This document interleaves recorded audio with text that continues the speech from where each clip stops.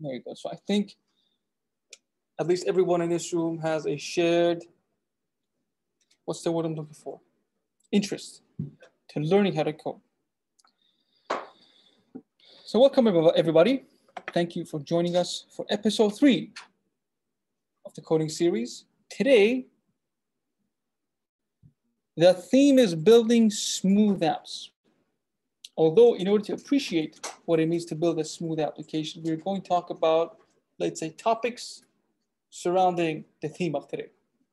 And for those who want to learn how to code, towards the end, we will talk about some learning strategies for learning to build applications, build smooth applications on your own. Let's jump into today's agenda. First, it's always important that we have clarity about our definitions. We'll ask what is an app, what is an app exactly.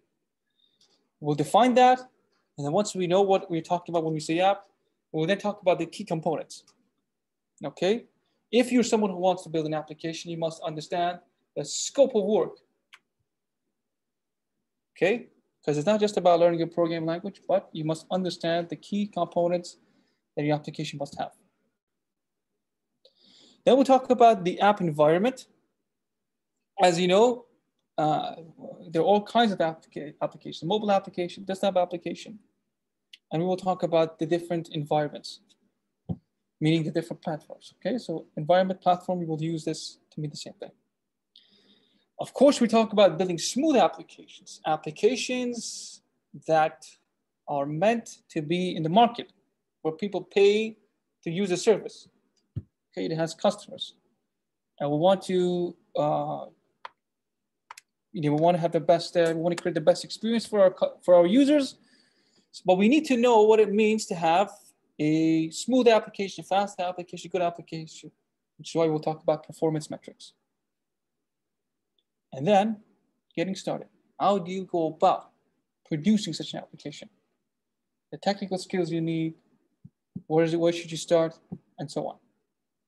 And as usual, if you have any questions, we'll answer them towards the end. Let's begin with the definition of an application. And like before, I invite you to define what it means to be, what an application is. What is an application? Again, one word, 2 words, 3 words, give me your definition. What is an application? What comes to your mind when you see or hear this word? What's an application? It's a system, program, system that we use. It's a program that we use, a system that we use. Yeah, that's a good one. How about you? What comes to your mind? Program that helps a customer. Program that helps a customer. A program that is used. A user program. How about you, sir? Application, I think it's a systematic or a pre-programmatic interface that talks between humans and the machine to make it work. Interface. Interface is a good one. Interface. An interface. How would you define application? I think so it's simplified user interface to achieve some predefined task. Okay, so programmed interface to enhance the user's experience. I paraphrase what you said, but I hope I. And how would you define? I agree with that. Okay, so it seems.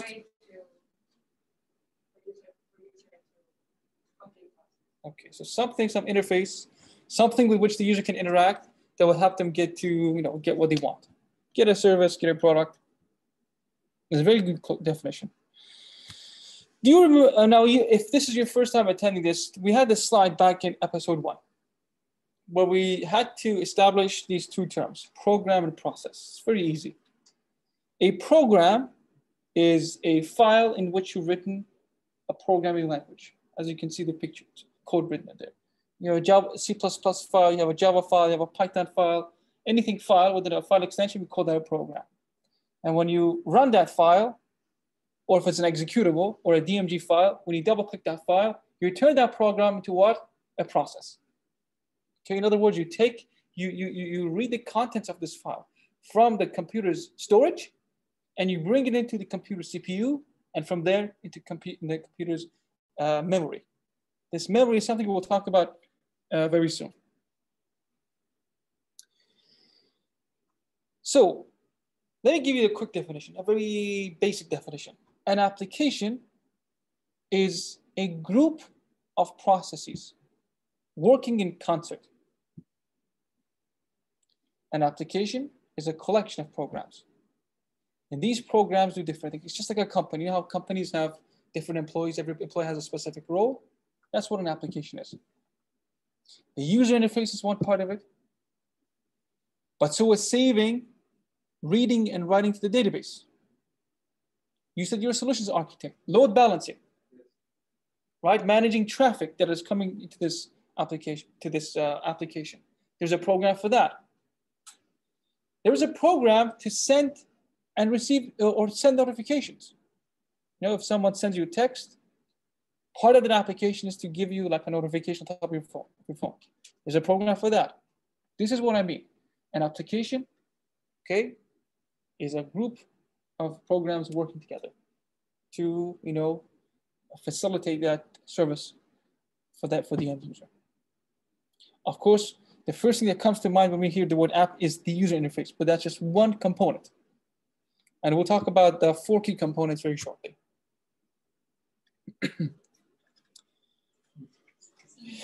You did recognize it. Now we did see this. I'm not gonna go into detail about this, but this is from our previous episode. I'm just gonna show you this to you because if you want to build an application, right? If you want to have an application in 2021, okay, that group of programs we talked about, right? Those programs need to complete, or those, you know, an application that customers would now would find acceptable must be able to fulfill a number of roles. Let me actually skip this. Well, basically, if you remember from the previous episode, you know, we talked about how we have one service. We call it, if you go to AWS or Azure, we have these things called cloud computing services. Okay, these are programs running in the cloud. Remember cloud computing? We have a program for storing pictures and videos, right? That's the cloud front, the CDN.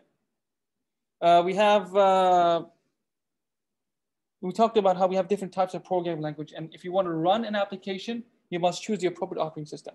Anyway, we'll come back to this slide, but let me first address the key components. Now, these are just terms, but I will elaborate what these terms are. Now, these are the 4 components that go into an application. These terms are borrowed from Android.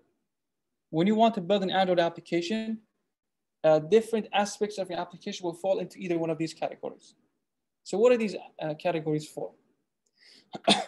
Let's break it down here. First, we have activities. We have a category called activities. The activities refers to mainly the user interface. The buttons, the checkboxes, the radios, the pictures, sliders, anything that the user can tap, drag around, that will fall into the categories. Different screens in your application. The home page, the main page, the settings page, the profile page, that falls into the category activities. Okay? When people say app, this is the first thing that comes to mind. But there's more. Services. These are programs that are running, but they're not visible to the user. You don't see them. What are the tasks? For example, let's use Gmail as an example. Let's look at the different components. Everyone knows what Gmail is. Let's divide Gmail into these 4 components. The first one, obviously, is the Gmail interface. You know, your inbox. And that you have this button where you click it and you can compose an email.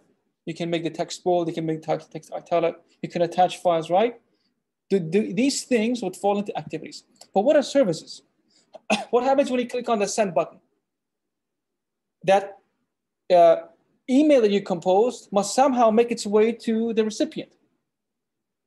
This application must be able to do or make HTTP requests. Again, this is something we talked about in the previous episode, sending and receiving HTTP requests. A program there's a program that is running at the whole time to make it possible for you to send these messages. What happens when someone sends you a message? This program is running in the background so that if an email is sent to you, you will see it in the UI. Content providers. Content providers is some program that allows you to host files. Let's say you want to attach a file from Google Drive. That is a content provider.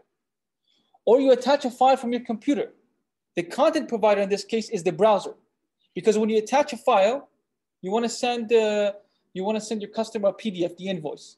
So you click on attach file, and then you browse your computer. When you choose that PDF, you first give it to the browser. The browser has hold of that file. And then it's the browser that's the content provider. It's the browser who's giving you a copy of the PDF. Okay? If this were, for example, a social media application, and let's say Instagram, you're scrolling through your friends. You want to add a new friend or someone upset, you want to unfriend them. When you're scrolling through your list of friends, you're pulling information from the database. The database could be a SQL database, it could be from Oracle, it could be from MongoDB, whatever. But that's an example of a content provider. Broadcast receiver. Every application has this. What happens when someone sends you a WhatsApp text or sends you an email and you don't see it on your phone? You hear a sound. And then when you unlock your screen, you see a notification bar. There's a program for that as well. It's called a broadcast receiver. Okay? So your component, your application has a group of programs, and they all fall into either one of these categories. So when you want to learn a programming language and you want to build an application, the programming language you choose must be able to facilitate these. And you must be aware of this. You must understand the scope of your the scope of the application. Let's continue. Now, the app environment. We will talk about let's say the 4 main layers of the computer, because this will inform you. This will help you decide what is the appropriate platform to deploy an application, and from there, what will be the appropriate type of programming language. Remember, we have a large selection of programming languages, and it's overwhelming. Should I learn this one? Someone told me this is the best programming language. Another person told me that's the best programming language. Well, let's first let's come to this fundamental step here. This main step. Your computer has 4 layers. Okay. For us, or for you, the app developer, the top 3 is mainly important. Ideally, the more you know about all of them, the better, but mainly the first 3. Why? The 4th layer, that's the computer architecture, that's the hardware, the CPU, the bare metal, the cables, the physical part. Right on top of that, we have the operating system layer. Windows, Macintosh, Android, Java, iOS, right? Ubuntu. But this operating system, this software that runs on your computer, is itself an environment. It's a place where applications can run, here in the application layer. What are some applications that run inside the operating system? Microsoft Excel, Google Chrome, Firefox, Zoom, right? When you go to your start menu and you search for an application, you click on that, that is an application that's running in the operating system. But then we have a special type of application inside the application layer that it is also a host or an environment for another application. You know what that platform is, or what that application is? It's the web browser. Okay, the web browsers, these apps, they're apps themselves, but they allow you to run apps within themselves. So we come to the web layer. Okay. So the web app, it's an application. It's an application. It's an application, but with added access to it. With added access? Access, so that you can login through web. Exactly. Do you remember those 4 components? What were they again? Activity, services, content, broadcast. All 4, whoops, I went too far ahead. All 4 exist in the web layer, in the application layer, and certainly in the operating system layer. Now, which programming language you choose to go with, what type of application you choose to produce depends on where the application is meant to run. Okay, the first question is what problem are you trying to solve? You have a great business idea, you have a great service. Okay, what is the best place for that application to exist? It depends on how demanding this application is. There's a number of factors, but let's begin with a couple. Number 1, how much computation power does it need? If you're talking about a software like Photoshop is very computation intensive. It uses a lot of CPU, a lot of RAM. It even uses a lot of permanent storage because it needs to cache files. So this Photoshop, because of its size and because of how demanding it is, it has to be close to the computer architecture. It has to be close to the physical components of the computer. So what is the best environment for it to run? On the operating system. But then you have applications like the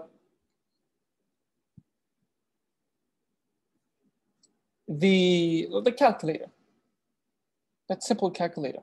That calculator is simple. It is not computation intensive. So it is not necessary to leave it in the application layer. It is something that can live in the web layer. Let me take a step back and say it another way. There are 2 things to understand. First of all, you want to, as much as possible, put your applications here in the web layer. Why is this?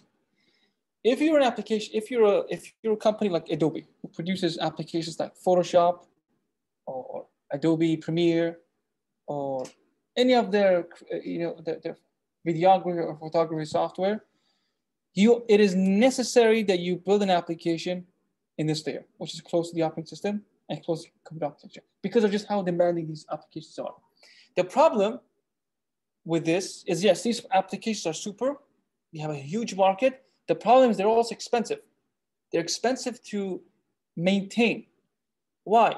We have 2 main operating systems, Windows and Macintosh. But even within Windows, we have different versions of operating systems. And the same thing with the Macintosh.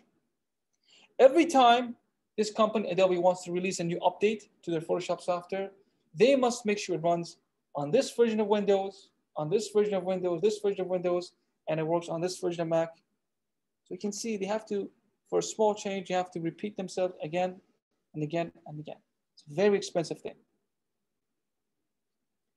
Number 2, another problem. If the user wants the application, they want it, they like it. They must, it costs them something, right? It costs them physical space. Like when you download an application, it's gonna take up space on your computer, which means you're left with less space. Now ask yourself this, is this expense worth it? Like is Photoshop or Adobe Premiere so, is it valuable enough that the user is willing to pay that kind of expense? Yes or no? If it's yes, then why not build an application for the application layer, which runs on the operating system. Now, of course, maybe I should have added a slide for this. If they could have their way, if Adobe could have its way, if MATLAB, if you don't know, MATLAB is a software for modeling mathematical phenomena, earthquakes, automotive mechanical parts, airplanes. Again, because you're working with graphics, it's very computation intensive. So MATLAB, Photoshop, video game. Oh my goodness, video game is a humongous industry. Video games, right? Everyone loves video games.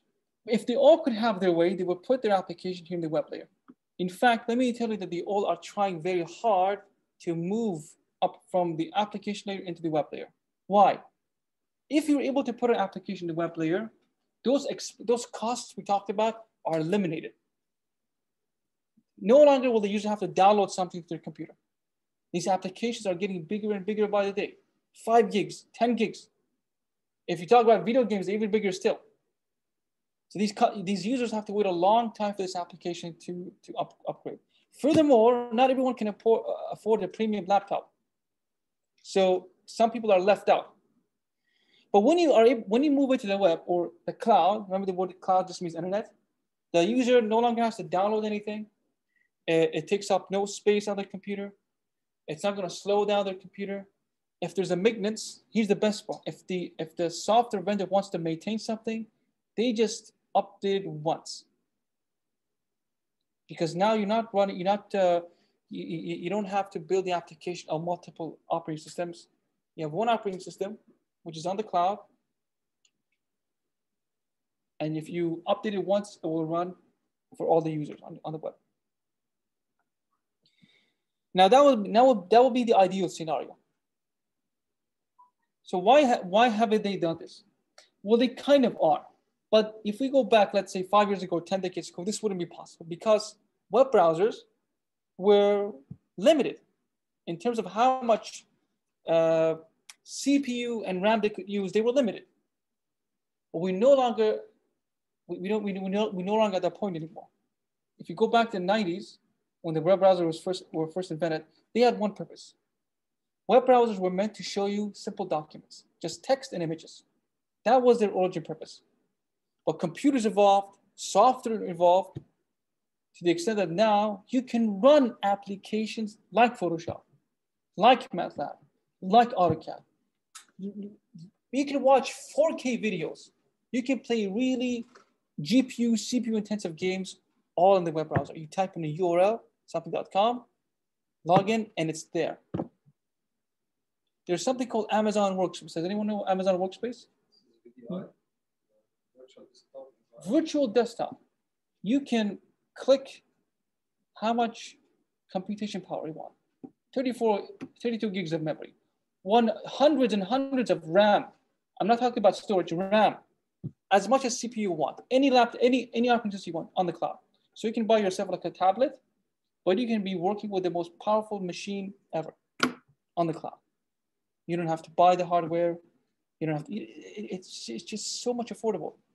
By just logging it, as long as you have internet connection, you have all the computation power you need. So why have I gone on length about this? Because you want to focus your efforts not on the operating system layer, not on the application layer, the web layer. Because if you understand web technology, okay, the number of things you have to learn will drastically decrease. Okay, so for example, if you want to build an application on Windows, you have to understand how Windows works. You have to understand C++ because that's the only way you can get an application to run on Windows. And C++ is a humongous programming language. We talked about programming constructs in episode 1, but when it comes to C++, you have a lot more programming constructs. There's so much you have to do as a developer if you're working on these two layers. But in the web, the number of things you know are drastically diminished. And what's more, if you develop on these two layers, like I said, you have to repeat yourself. If you want to build a mobile application for your customers, like you're the next Clubhouse, you build it once on the iPhone and you build it again for Android. If you remember when Clubhouse first came, it was exclusive to iPhone users because they weren't able to as quickly develop the same for Android. So they were losing out on opportunity. If they were on the web platform, everyone could access it. Whether they had a cheap laptop, doesn't matter. In other words, let me just make a simple statement. This is the platform to be on. Let me also just make this one more point before we move on. I think it was around 2013 or 14, several years ago. I attended a workshop. It was put together by Google. And they were showing the reports of the Google App Store. They said, do you know what's the average applications, the average number of applications that are installed from the Play Store? Okay, does anyone know? Try to go back to 2013-14. What was the average number of apps installed? How many apps do we have on the App Store? Hundreds of thousands? What is the average number of apps that the user installs per month? No. What is the average number of apps a person installs per month? The answer is 0. The average app installment in the App Store per month is 0. That number hasn't changed much since then. Why is that? Well, if you're maybe a big company like YouTube, Facebook, Instagram, WhatsApp, these small number of application vendors, that doesn't apply to you. Everyone else, they won't even sees you because it's cumbersome. Even if you have a great idea, how are they going to find you? How are people going to find your application? You have to go to the App Store or the same thing on the Play Store, right? They all look the same. Like there's no way an application can stand out. They all have these small icons, brief description. And even if you do find the application you like, you have to click install. You have to wait for the installation to complete. And even after you've installed it, you have to regularly keep on updating it. People do not want this. That process is cumbersome. And then there's security concerns. People are now more aware. They do not like to grant permissions to you, the software provider, because they'll think, all right, you'll have access to my contacts, you'll have access to my camera, you'll be listening to me when I'm sleeping. They avoid it as much as they can.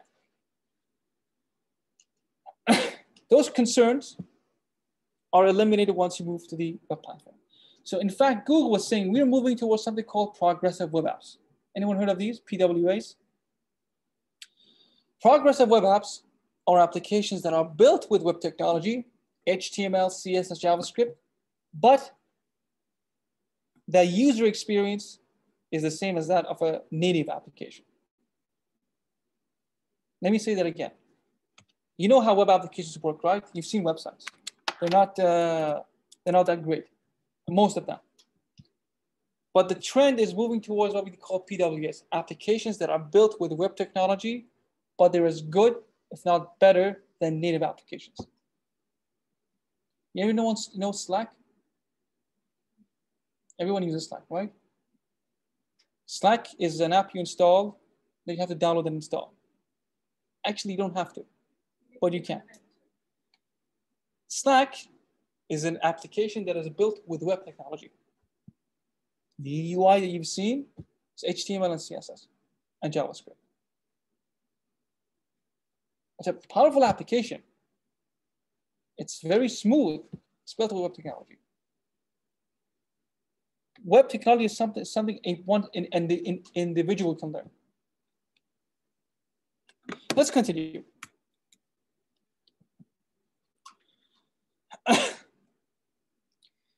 So I hope you agree, and I want you, and I don't want you to take my word. I want you to do your own research. But if you want to choose a programming language, you want to learn to program, you want to become an app developer, again, you want to be informed by the appropriate layer. I'm telling you that this is the first and foremost. This is the ideal one. And the trend is moving towards the cloud. I mean, Amazon is investing so much in the cloud. Okay? So, but I want you to do your research. Look at the number of companies that are investing in PWAs or are migrating their applications from different they're migrating from different program languages that they used to have to one program language. That one program language that is the king in the web layer, Can you spot it? Does anyone know? That program language is JavaScript. Okay, you can use PHP to build applications. Part of the application, actually. If you want to build the UI, you need another programming language. You can use C# to build applications. C++, of course. I mean, that goes without saying. Kotlin.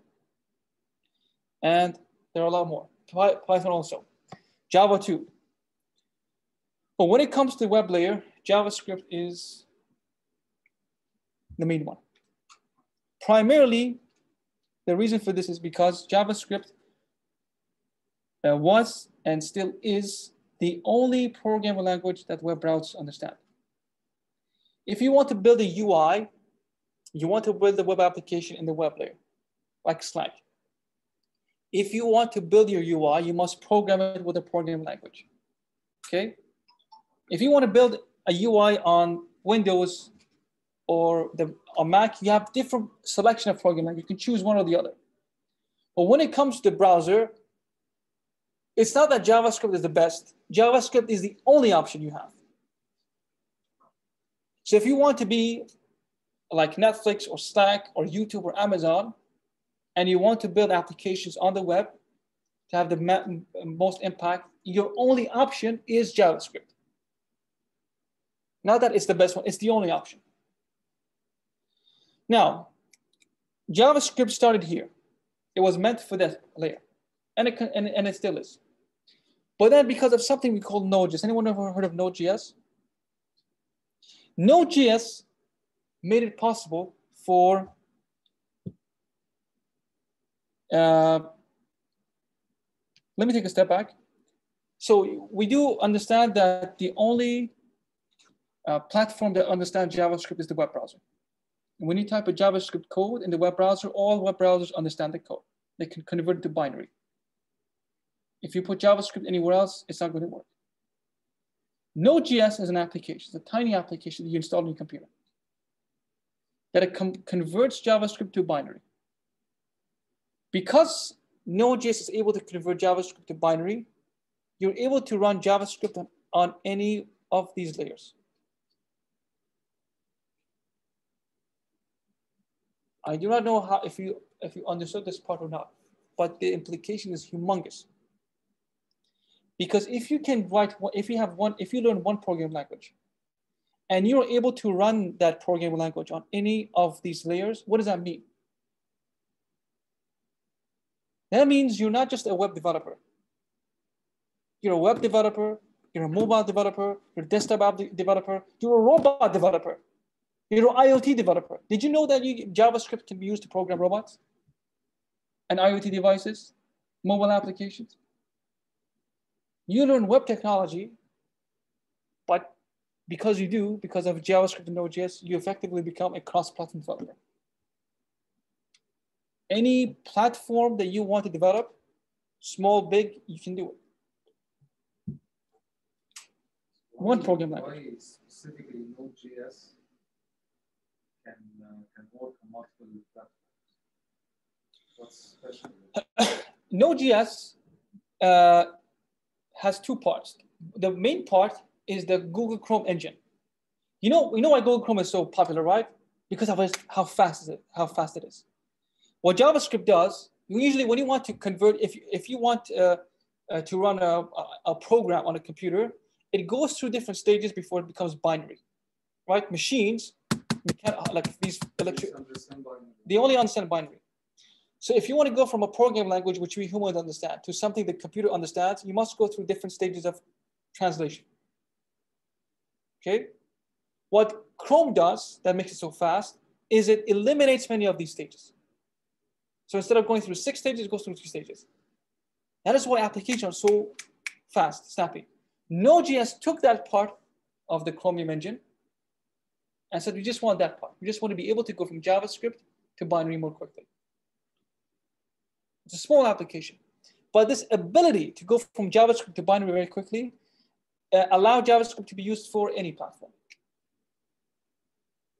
This is why Microsoft, who created C# and VB.NET and the .NET suite of technologies, they themselves are moving to JavaScript.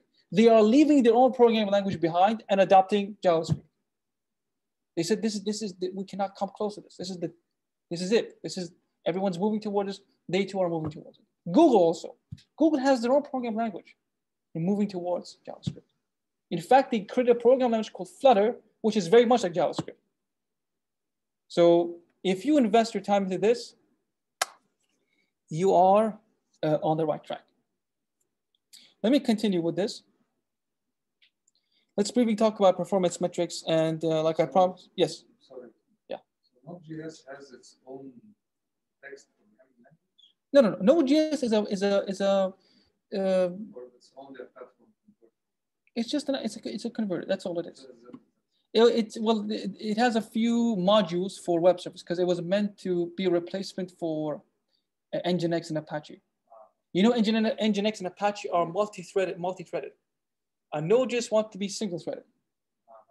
Okay, so the guy who created it had a great idea for making web servers faster, but he needed a program language to make it possible. He first thought Ruby, but Ruby was already meant for web service, so it was a big language. He wanted to find a program language that was small enough that it could just, convert. So he said, you know what, let's go with JavaScript. This combination, these two worlds meeting together, just changed web technology altogether.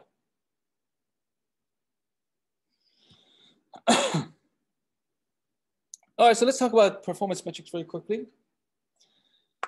Now, no matter which program language you choose to go with, no matter what type of application you're trying to create, big, small, whatever.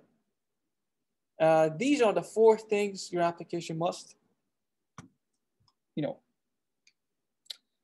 these are the 4 conditions it must satisfy. First of all, it has accessibility, meaning the user should not struggle to find what they want. Interface should be simple. Everything should be within reach. You know, you go to some websites, you can't find out the logout button, or a banner opens up and you can't find the close button. That is not an accessible website. The font is too small. The button is, I don't know, weird. Or you have to search up and down to find what for. You want the interface to be friendly, simple, accessible. Okay, now this is mostly in the domain of UX and UI design. Okay, but if you're not a designer, you can follow the lead. You can follow what the others are doing. If you, for example, look at Instagram, if you look at YouTube, the designs are simple, but they work. Speed. This goes without saying. People do not like to wait. If the website is slow, if the pictures take too long to load, if the videos take too long to load, if they click on something but it takes forever to load, that's going to kill. That's going to kill their interest. Availability. Let's say you have a great interface, the application is fast, but you have defects, you have bugs. You click on login, you log in quickly, your profile picture shows up, but then I don't know. When you click on save, the save button doesn't work. There's a bug somewhere. Bugs are something, defects in general, are something you must always address. It's better to have fewer features, but working features, than have all the features, but that are defective. Okay? And then memory. This is a big one. One of the downsides of making applications fast, or one of the ways that you can make an application fast, is to download everything or put as much as you can on the user's storage, right? Because the files, the pictures, the videos are already on the computer, on the physical computer. You don't have to download them again. The user doesn't have to wait. The problem is it takes up a lot of memory. In fact, if you take Google Chrome, for example, a lot of people are now abandoning Google Chrome because of this reason. It used to be fast. I mean, the reason it was so popular was because it was fast. But Google Chrome has started to consume a lot of memory. This is what do you call it? The pros and cons are starting to balance out. Firefox. I personally have abandoned Chrome. After many, many years, I've now switched to Firefox because Chrome was taking too much of my memory. It was starting to freeze my computer. So you cannot compromise any of these. It's better to have a simple application, few interfaces, few features, but you have 1, 2, 3, 4. Okay. Now getting started. So this is a loaded diagram, but I'll break it down for you. This is for you if you want to build an application and you don't know where to start. Now, again, my word of advice is to begin with JavaScript. I'll tell you why JavaScript. I'll give you more reasons to learn JavaScript. But Here's how you want to approach it. You remember those 4 components we talked about? Those 4 components every application must have: activities, what was the other one? Services. What's that? Broadcasters, right? All 4. That's a lot of work for a single person to do. Okay. In fact, if you have a SaaS in mind, like an actual software product in mind, ideally you should have 5 members on your team. In a separate workshop, I talked about what these 5 people will do, but understand that is the standard. If you fall below the standard, you must be aware of that fact and try to improvise somehow. But if you want to build an actual product that is in the market, these 5 people will play a crucial role. So what can you do if you're all on your own? Look at this spectrum. You have managed, unmanaged. What does it mean to be a managed application or managed service? If we go to the very top of this chart, when we say something is managed, that means you do not do any code. You don't write a line of code. For example, what are examples of managed applications? Gmail. If you want to send an email, do you write an email server? No. Email program? No. You just go to Gmail or Yahoo or whatever, log in with your account, compose your email, hit send. You're done. At the opposite, or the other end of the spectrum, you have unmanaged. That's where you have to do all of the work. Like there's no SaaS, and you have to do all of the work. You have to buy the physical computers. You have to run the operating systems. Like you have to configure. You have to configure the software. Write the software on your own. Take care of the networking. Like all of the things you have to do on your own. There's no third party. So what you want to do is start here, and only go down when necessary. So there are, let's say you have a great business idea, you have a great product, okay? Let's say you want to sell shoes, you want to sell handmade bags. Many people sell bags on Instagram. You don't write a line of code, they just take nice pictures, okay? And Instagram gives you the ability to directly reach out to people and, make a sale. There are websites like Shopify. Shopify, you pay a subscription fee, you have a nice website, and everything an e-commerce website has its own. You don't write a line of code. Now, there will be cases where you cannot find anything on the internet that meets your needs. So you need to start customizing. You need some level of control. That is where you start to go down the spectrum. Not all the way down. That's not something you want to do alone. Maybe somewhere in this vicinity. So you start to pick up programming language. Okay, any of these. But then once you build this program, you need to deploy this program somewhere, right? Let's say you want to build a web application. This web application must be on the internet so people can start using it. How are you going to deploy this application? Where are you going to deploy this application? If you remember from episode 2, we talked about data centers. Data centers are not something you want to put together. But what you can do is give your application to a cloud vendor who do have those data centers, like Google Cloud and AWS and Microsoft Azure. You build your application and say, hey, I need this application to run on Ubuntu. These cloud vendors have those operating systems. They have the physical infrastructure to host your application. In other words, first start. I mean, this itself warrants another workshop, but start at the top. And only if you cannot find something that is ready-made, work your way down here, okay? But if you're a complete beginner, this can be overwhelming. I suggest you begin here. Okay, yes. The only reason I have this slide in here is because it depends on, this is generally speaking. We have data science and we have computer science. If you want to build web applications, JavaScript is the way to go. If you're a data scientist, if you want to work with data, Python is a program you want to go with.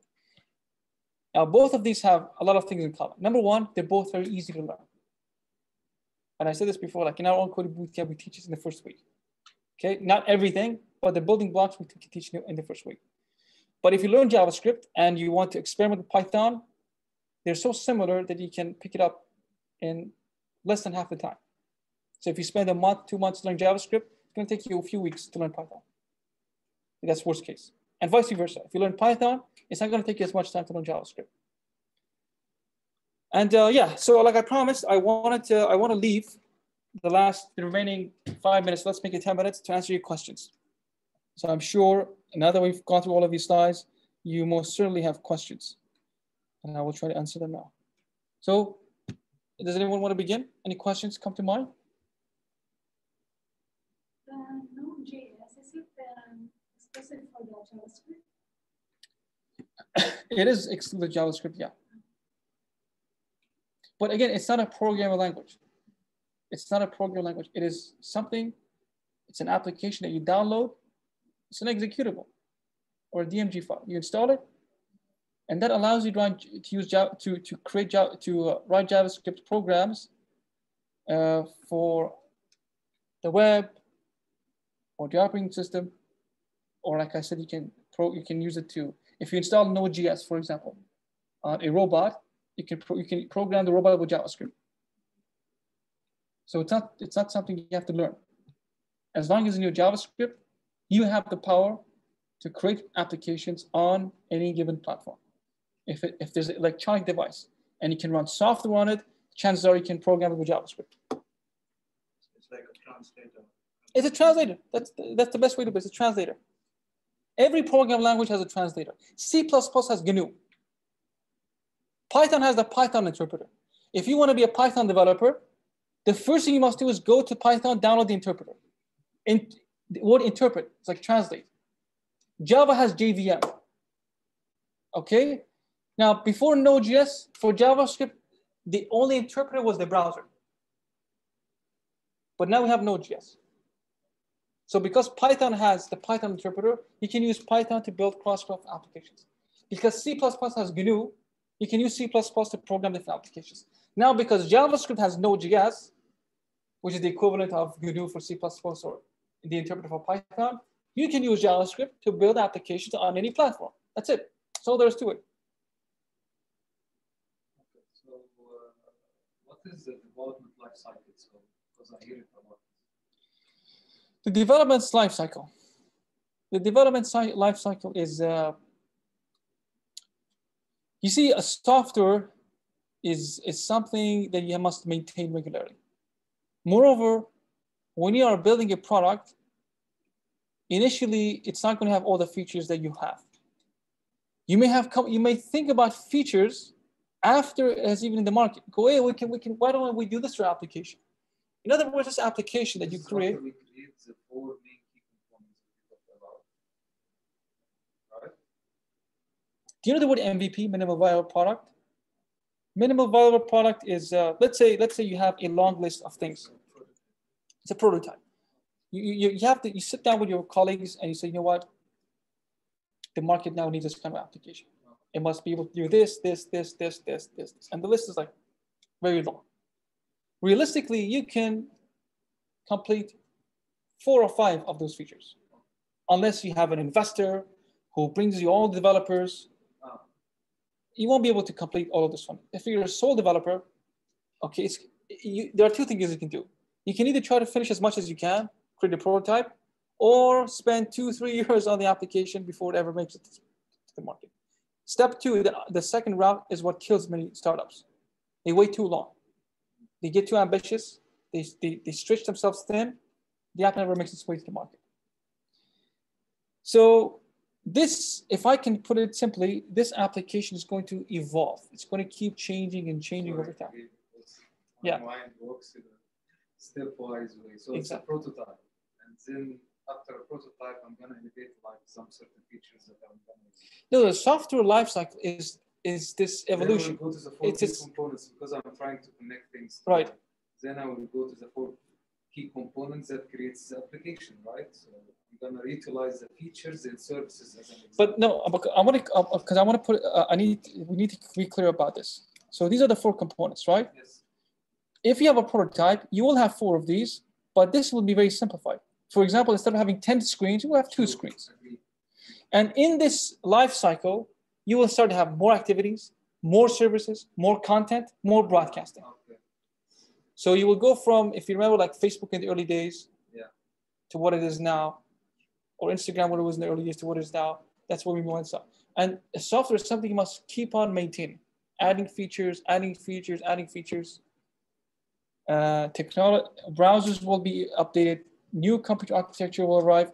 So your application must be able to run on these updated technologies. So what is a bug? What's the software bug? Software bug?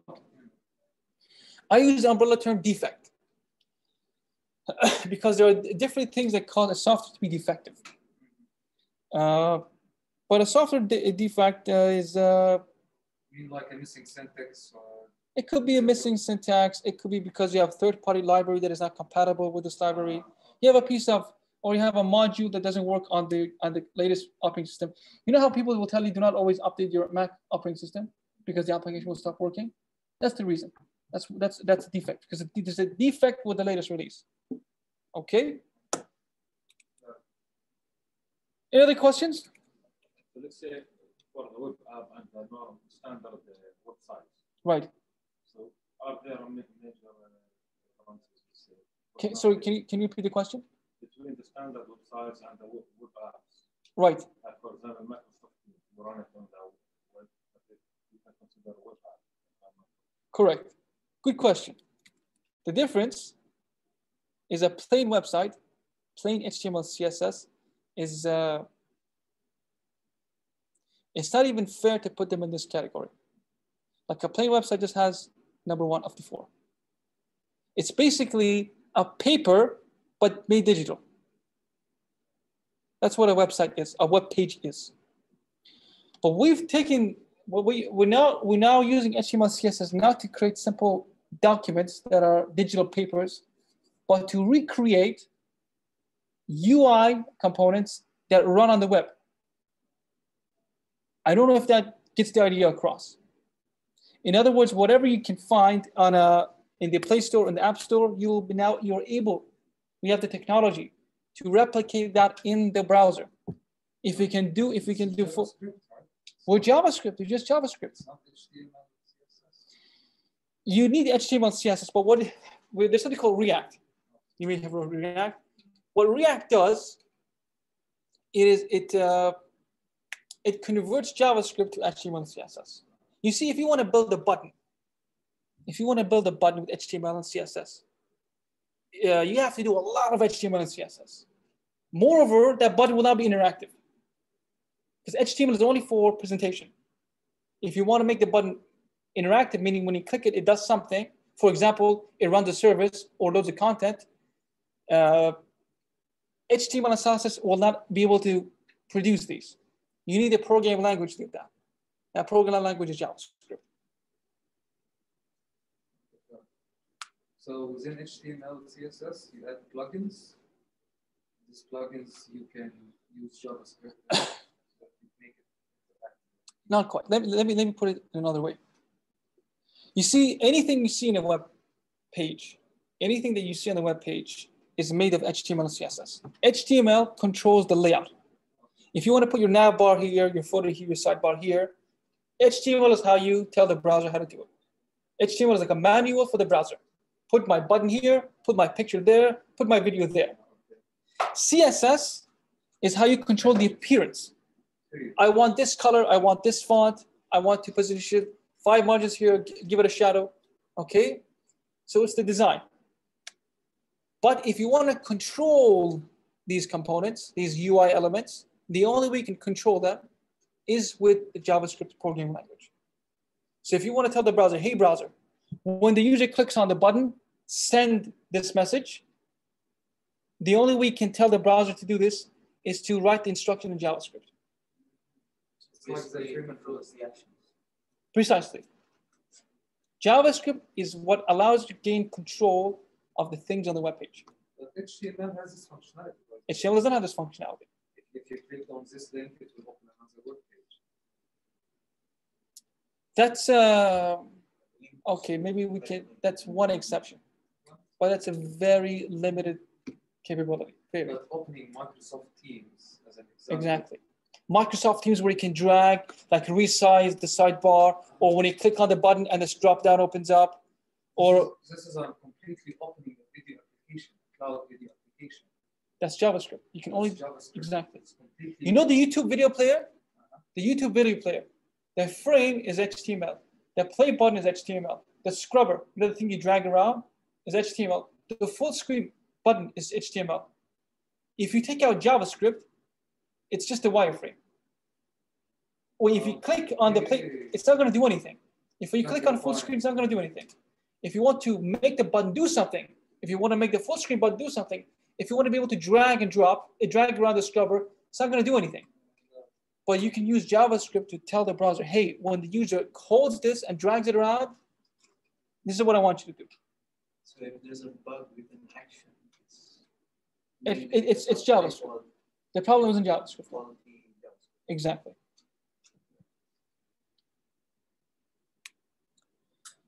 So learning resources, I don't know if you have any questions, but let me tell you where to begin.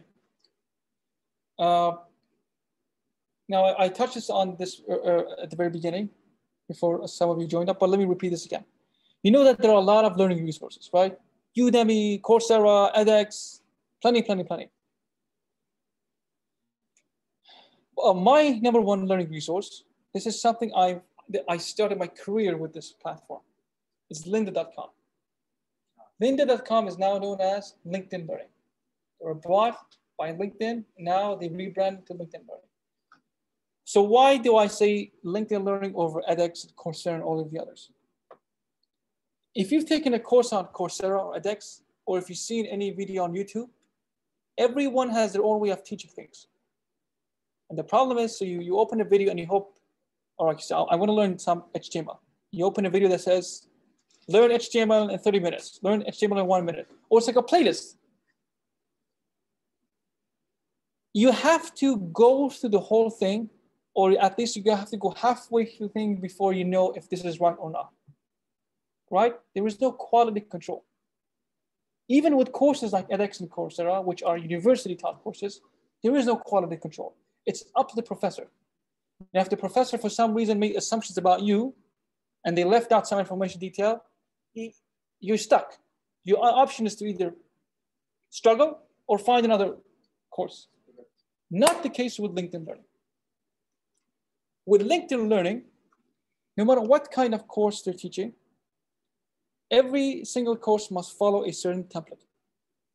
If you've watched videos on LinkedIn Learning, you'll find they all have the same look and feel, and the breakdown is the same. That is the policy of LinkedIn Learning. Lynda, to be particular. Lynda has a policy that if you want to make tutorials on our platform, first of all, we must record the video. Like you have to actually come to our recording office. We film you with our audio equipment, and you must follow this template. In other words, it's a full content. Because what I see always is, it's like an overview, like. No, there are some that go into depth. You have courses that are 1 hour long. You have those that will take you weeks to complete. For example, there is a series called DevOps. It goes from the very basics to the deepest, most advanced topics. Meaning you have to spend like a couple of months to complete it. One thing that they all have in common is consistency. So if you want to learn this programming language, whatever skill you want to learn in a time frame, like you say, in 2 weeks, I want to learn this. Your best bet is to go with LinkedIn Learning. Of course, it's a paid service, but they give you a 30-month trial. I strongly recommend start with that. Go with the trial. If you're not happy with what you're getting, you can go back to your old habits, YouTube and Google. I also talked about learning theoretical topics, right? This topic came up. What's your opinion about Udacity? Udacity, again, that's another website. No, Udemy, I think is worse than Udacity. Udacity is like Coursera, isn't it? Udacity is specifically for, like the programming. And yes, but again, not broad like Udemy. It's heavily concentrated. Udemy is definitely is a problem because there is no quality control. No. And so I don't recommend it. You could be lucky and find someone who really knows their stuff, but it's like flipping a coin. And you're wasting your time as well. Even if it's free or it's cheap, you're wasting your time. Udacity is like suffers from the same symptoms as edX and Coursera. No consistency. Yes, they're taught by university faculty, but we go back to the problem we have with edX and Coursera. No consistency. They may teach you A, B, C, D, but they may forget or for some reason assume that you know G, H, I. And so you have to fill in those blanks yourself. So LinkedIn Learning resolves this. For the most part, yes. For the most part, yes. Best part is you pay one subscription fee and you have access to the entirety of the library. Now that's for the practical aspects. So you know that when you were talking about any topic in computer science or data science, you have practical skills, you have theoretical skills. For practical skills, yeah, LinkedIn Learning, hands down. For theoretical skills, from experience, textbooks are better. Textbooks are better. And for technical topics, I advise you, whatever you do, don't use search engines. For technical, like if you want a theoretical understanding of something deep, do not use search engines. Search engines are worse than Udemy and Coursera for theoretical topics. We did this exercise in our coding bootcamp where we tried to show people the meaning of API. This one I needed so much. Well, I defined it in the episode. If you can go back and watch in 2 or 1? In episode 2. 2. You definitely want to watch it. Now we're kind of going over time, but I hope you don't mind. You want me to show you something very quickly? To show you why you don't want to use search engines? Let me show. Let's do a quick exercise. What if they're like peer reviewed and you find If it's peer reviewed, sure. If the blog is from, let's say, many faculty, many professors or experts have their own blog. If you find a nice blog, yeah, great, no problem. I'm not talking about the websites. I'm not saying websites are bad. I'm saying search engines are a problem. Let's do an exercise. Let me show you what I do in every coding bootcamp. What is an API, right? If you want to learn JavaScript, Node.js, this is what you do. What is Node.js? Let's switch to English. Let me show you something. Let's begin with the first search result. What does it say? API is what? Interface. Let's try to stick with one word. Interface. First search result says it's an interface. Let's move on to the second search result. What did it say? Software intermediary. So the first one said interface. The second one said software intermediary. So far, so good. This is just a copy of the other one. I mean, it's the same website. Let's go to set of functions. Interface, intermediary set of functions. Interface set of functions are two very different things. Anyway, let's continue. Software intermediary, that's the same website. Set of functions and procedures, and this website is called apifriends.com. Let's continue. They don't even tell you what this is. They just tell you most large companies have built APIs, whatever that means. Defines interactions between multiple software applications. I mean, this is even more convoluted than the one we've seen. So far, has anyone understood what the API means? I mean, if you attended the second episode, you do know. But so far, I don't think. I know it from before that it connects microservices and it communicates with multiple microservices. He hasn't been to episode 2. Okay, let's continue. Set of definitions and protocols. One said interface, another one's an intermediary. This one is saying set of definitions. Another one said set of functions. None of them agree with each other. This is the first search result. So this is what happens to you when you, by the way, none of them are correct. The only one that is correct, by the way, is redhat.com. Protocols. When we talked about rules for communicating, rules for how the host and client should talk to each other, that's what they're saying. That's the correct definition. If you did not know the correct definition, you would go with the first one. Or Wikipedia. This is why people struggle to learn. They open Wikipedia, they see the article, but this article takes you to 10 different pages. So you open this tab, this tab, this tab, this tab, and by the time You have 20 tabs open and you're nowhere near, And you give up. and you give up. You give up. You get frustrated and you say, you know what, man, Change the topic. forget application development. I'll become, I'll go into Bitcoin, or I'll become a, you change. So what is my recommendation? So the reason I say textbooks is because textbooks are written by experts. Person has a PhD. He's been teaching for 10, or he or she has been teaching for 5, 10, 15 years at a university. Their textbook is used in every university curriculum, meaning this textbook, the information you find here, is as precise and accurate as it can get. So what I do is I go to a bookstore, Kinokuniya, for example. I find the textbook, I flip through it. I look at the end of the page, the index where they have all of the list of terms. If that book has the terms that I'm looking for, let's say API or Node.js, I flip through and I see if they explain it clearly. I buy that book.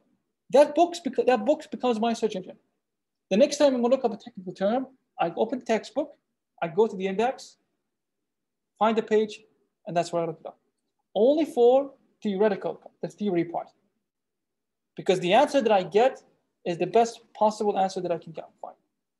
Now I go a bit further because I actually buy 3 textbooks for that topic, because again, one author may define a topic this way, but they may leave out a detail, right? Because they assume you know what, they may assume you know the prerequisites.